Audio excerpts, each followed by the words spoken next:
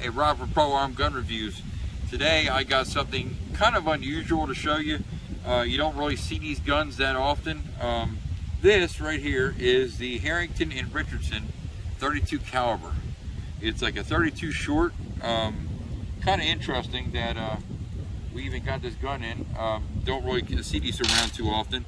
Hard to find ammunition for, but we want to thank Preston over at Spiker Custom Gunsmithing right here in Marydale, Delaware. He's the one that provided this gun for us. Really neat. It's an older model Harrington and Richardson. I'm a big fan of their guns. I have other guns that also are from Harrington and Richardson. They're really good firing guns. This is a break top action revolver. It's an old school revolver, but it is nice. It does have the original nickel finish on there. Not really a perfect finish on it, but still halfway decent for being as old as it is. You know, it's a J-frame revolver. Really nice. These are like the old school revolvers that you would probably have in your pocket if you're going to, you know, a saloon back in the day, or, you know, going into a bar. You'd have this in your pocket, or, you know, maybe even in a holster, you know, for protection.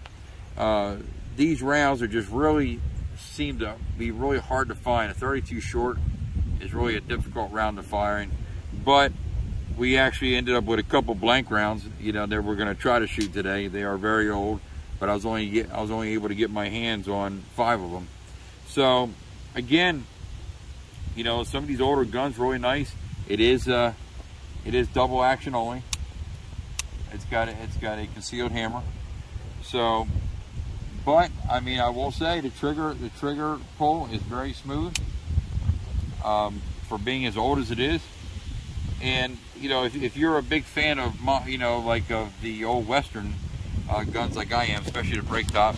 I wish I could get my hands on a Schofield 45 break top. That'd be nice, but that's a little bit out of my budget, unfortunately. But you know, anyone that's a fan of the old break top action guns would definitely like a gun like this.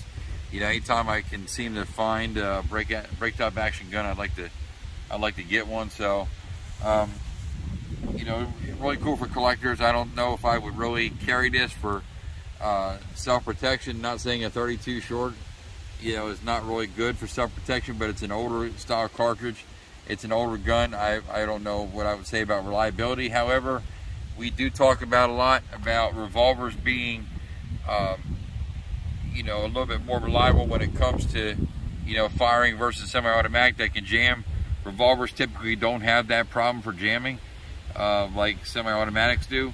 They're not quite as picky when it comes to ammunition like semi-automatics.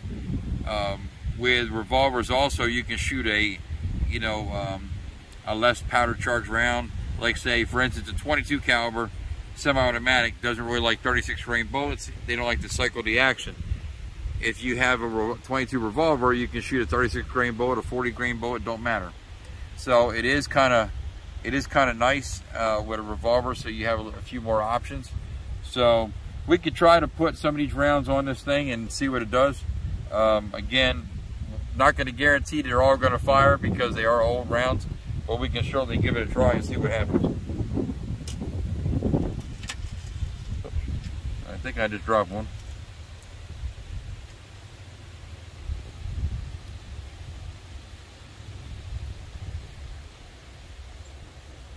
A lot of cowboys and everything love to use the old break top action guns, which are nice.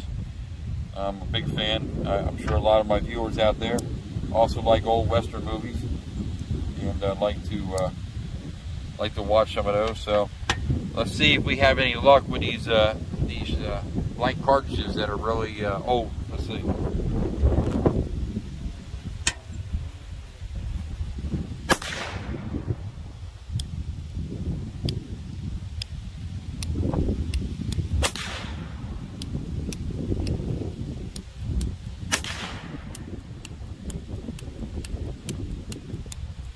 Well, we got 3 out of the 4 to actually fire. I was kind of concerned about that because they are old and they definitely got some use on them. But again, you know, for being what it is, you know, it's a really nice gun. I would like to get some actually live rounds for it.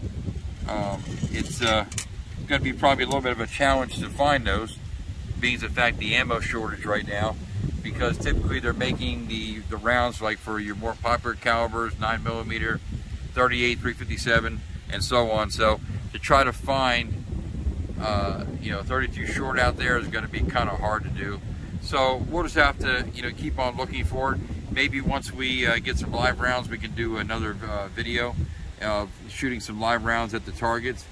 But, you know, Harrington and Richardson, you know, one of the earlier companies that made really nice guns and made them with really good quality. So thanks for watching. Hit that like and subscribe button. You all be safe.